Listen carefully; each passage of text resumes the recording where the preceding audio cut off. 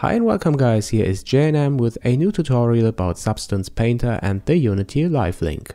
We start with a simple Unity project that just contains a light, a camera and some post-processing effects, and import a hard surface model that I created with Blender. I extract the materials and I save them to a folder inside of my Unity project. Then I define that I want to calculate the normals and I press apply to import my model, and now I can drag it into the scene.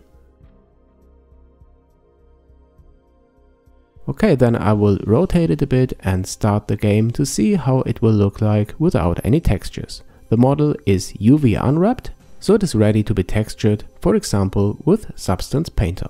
Alright, the next thing that I will do is to download the Live Link Substance Painter to Unity plugin. I added the link to the description below. And then I go back to Unity and import it as a custom package. Okay, and then I have to open Substance Painter. This is version 2017.4.2.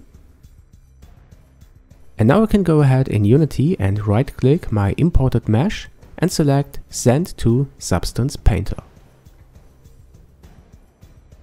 And as you can see, something happens here to the mesh, to the materials, and then I switch to Substance Painter again, and here is my model imported into an empty project.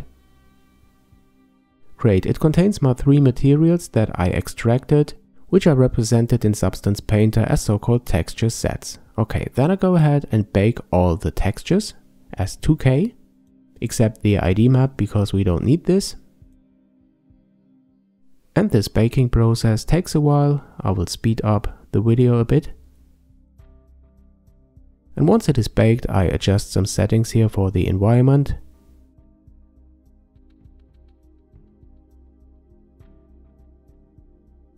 And after that, I start texturing. I have my main texture set selected.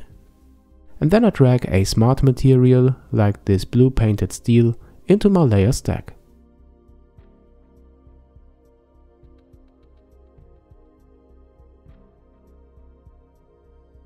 Alright, after a few adjustments for the curvature and the wear level and the contrast, I switch back to Unity, and as you can see, this material is applied to the model automatically.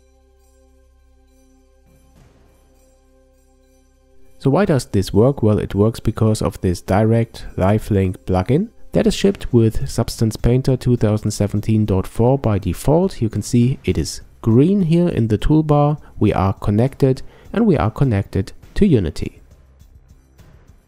Alright, what else can we do? We could add some more materials, for example here for the second texture set, another steel material.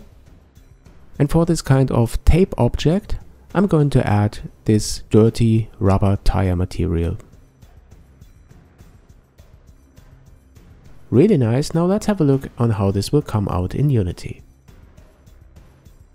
Okay, not bad.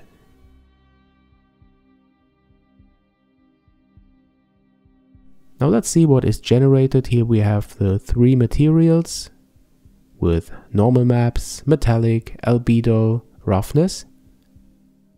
And here are the generated textures in the sp_textures folder.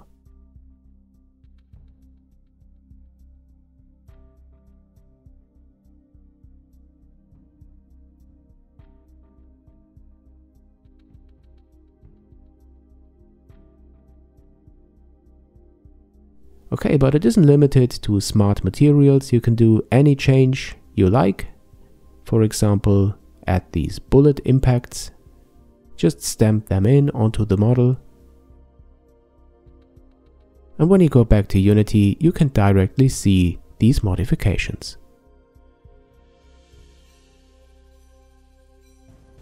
So in my opinion, this is a great tool, a big time saver, and I really like it. And if you like this channel and you find it useful, then please don't forget to subscribe.